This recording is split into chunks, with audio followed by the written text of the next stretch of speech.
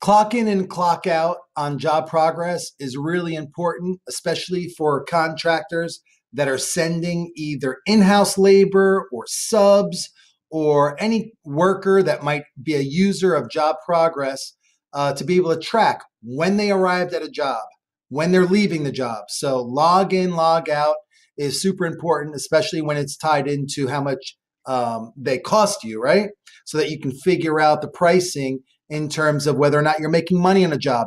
Let's say you close a job and you scheduled it in for 4 hours at $40 an hour, winds up being 8 hours at $40 an hour. That's going to take away from your profits. So in order for you to be able to understand exactly what the labor costs are for a job, you're going to be able to do that with Job Progress with our new clock in, clock out feature. You can, as a user, clock in and clock out at any time if you wanted to here. If you do clock in, you could find a job to clock into. Let's just say it's a job you were recently at. Let's go to proceed. You can clock in. You can actually add a picture if you want. Well, let's turn the camera around. You can clock in, and if you're going to add a picture, you can. It automatically records your GPS coordinates, so you don't have to worry about that. We do track that, so there's no funny business. If your worker wants to add a note, he could add a note.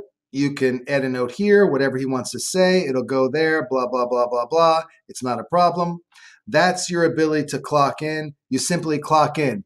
Once you do, you can go and use Job Progress as you see fit for any purpose whatsoever. You will notice a little blue clock feature here. Just lets the user know that they're currently logged into something, they're clocked into something.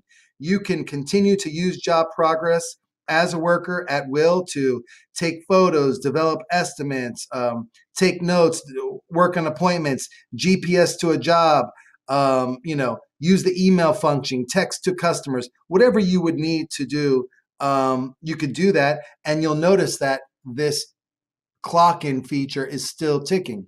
Well, at the end of the day, when you want to clock out, you're going to hit the exact same button. You're going to clock out, and you can take a photo if you want, or you don't have to. You go ahead and clock out. That will then give you the hours and minutes and a summary for the clock in and clock out for that. As you can see here, it was for a minute, right?